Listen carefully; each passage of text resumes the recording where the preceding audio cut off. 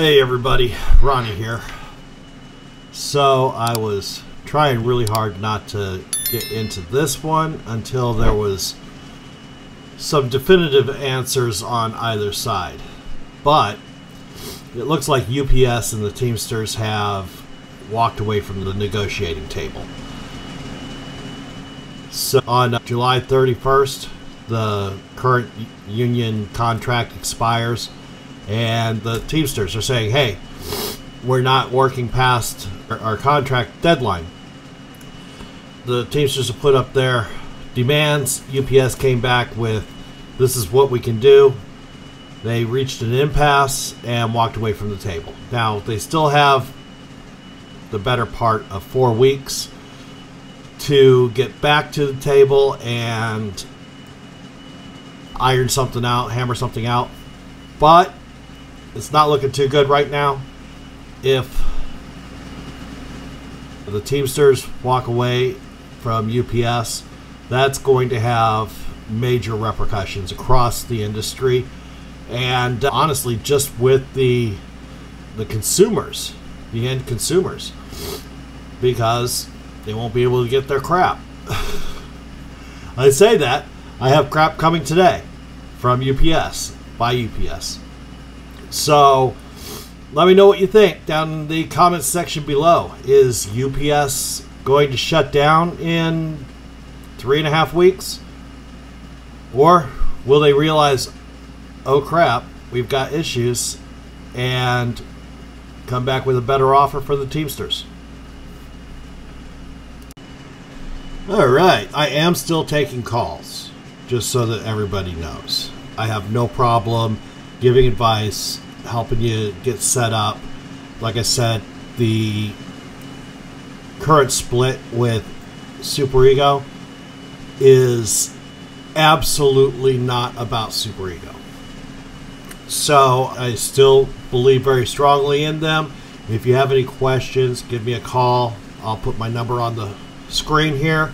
I haven't been doing it the last few videos, but I absolutely have no problem talking with anyone about Super Ego. With that said, I've had a lot of folks that have asked about fueling. So I want to go ahead and go over some options that I have, because I am a strong believer that you should never pay retail for fuel.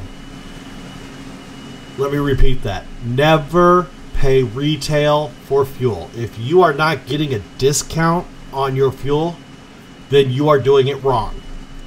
Fuel is the one area that we have the ability to save money on.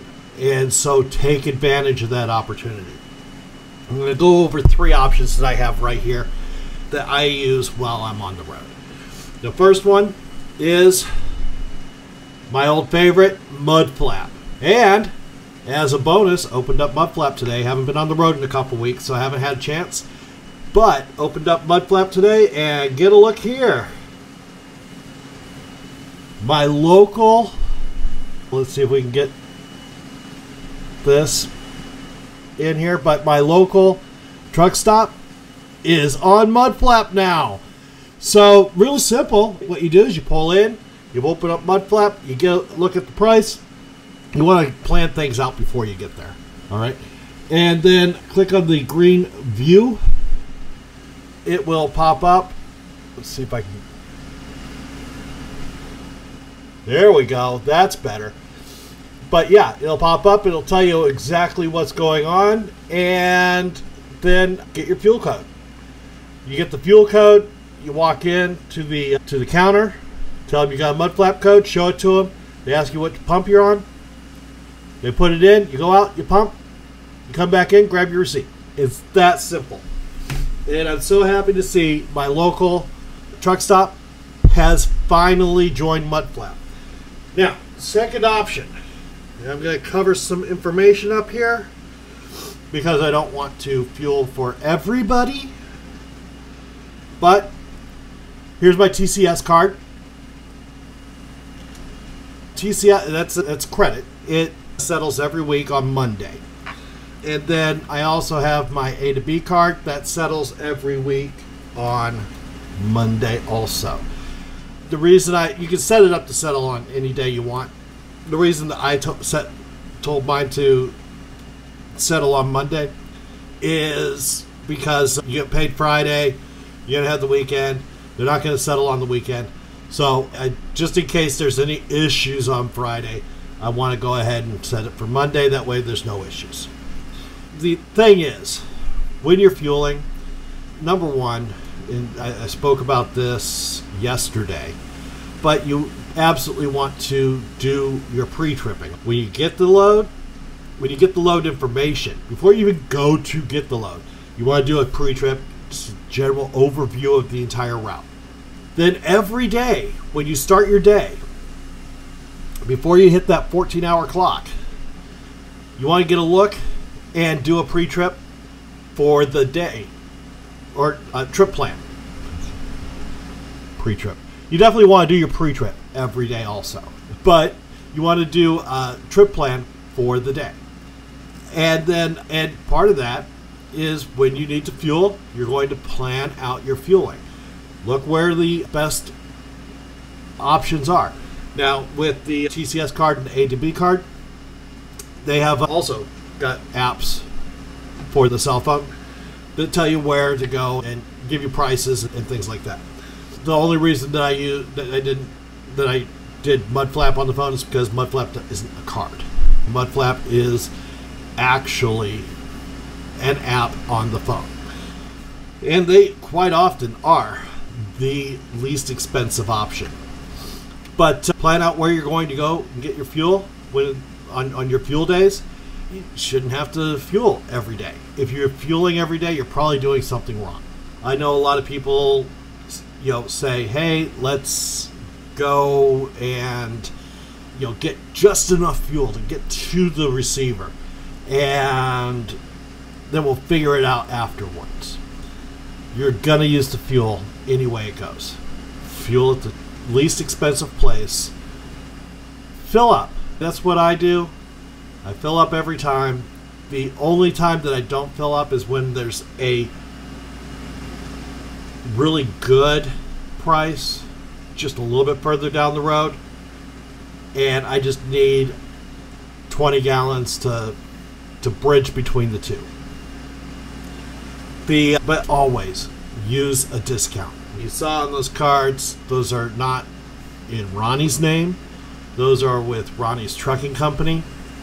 And yes, I am so original that I named my company Ronnie's Trucking Company. And I named my channel Ronnie's Trucking Channel. But always fuel with the best discount you can find in the area.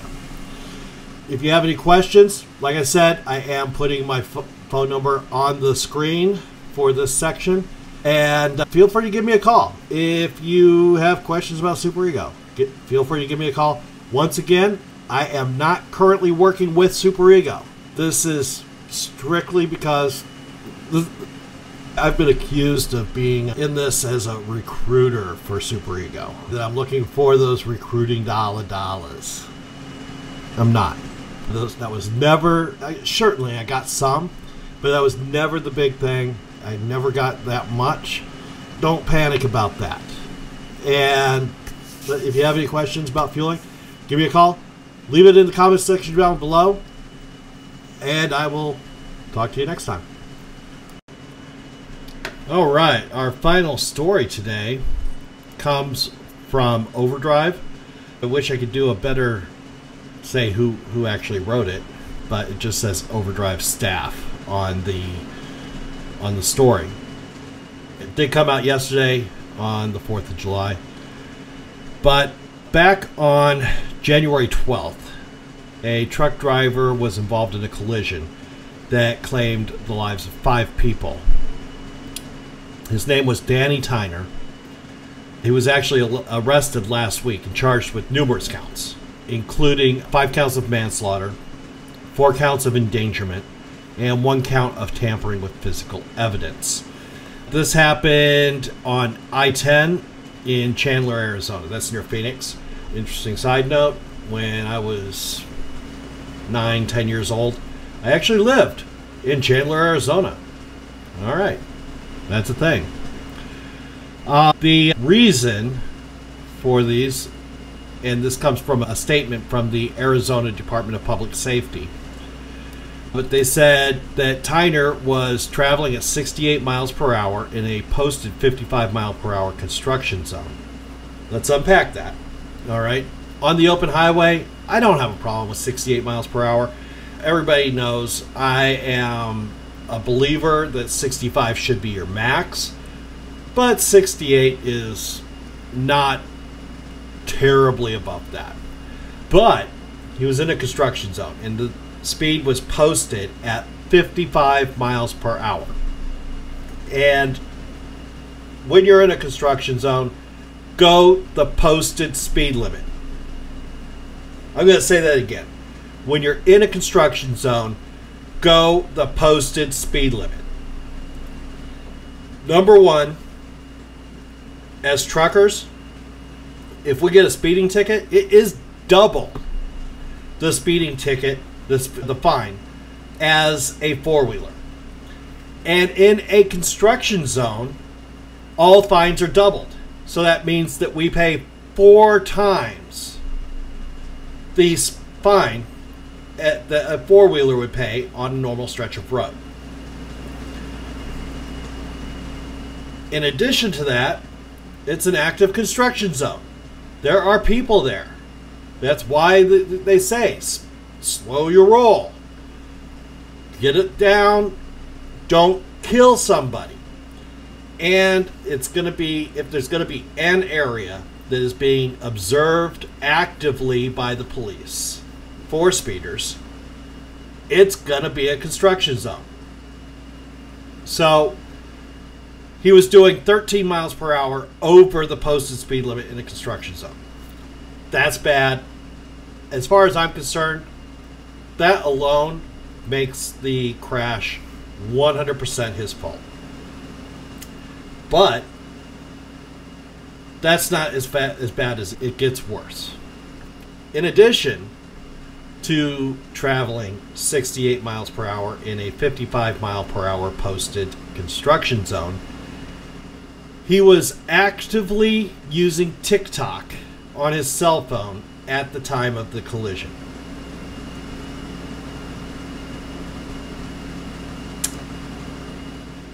Actively using TikTok on his cell phone at the time of the collision.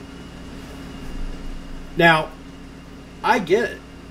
You know, you don't want to be rolling down the road listening to the sound of 18 wheels. My cell phone?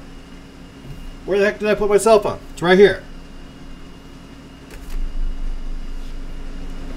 It is connected via Bluetooth to my truck's stereo. As I'm rolling down the road, my phone is reading me an audiobook, or I've got it on Sirius XM and it's running me some news or playing some music, or I've got it over on iHeartRadio and it's running my local radio stations, or doing some podcasts. But it is not in my hand. It is not playing video. And when it comes down to it, even if, and I would never do this, but even if I had YouTube, for example, playing in the background, there are a lot of things that you can play on YouTube that will keep your eyes on the road and not on the phone. But TikTok is designed primarily to have your eyes on the phone. As far as I'm concerned, he got charged with manslaughter. It sounds like he murdered those people.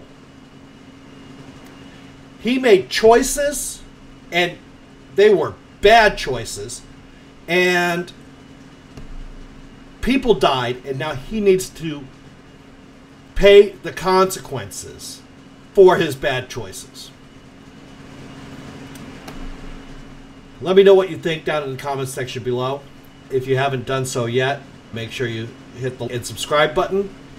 And I will talk to you next time.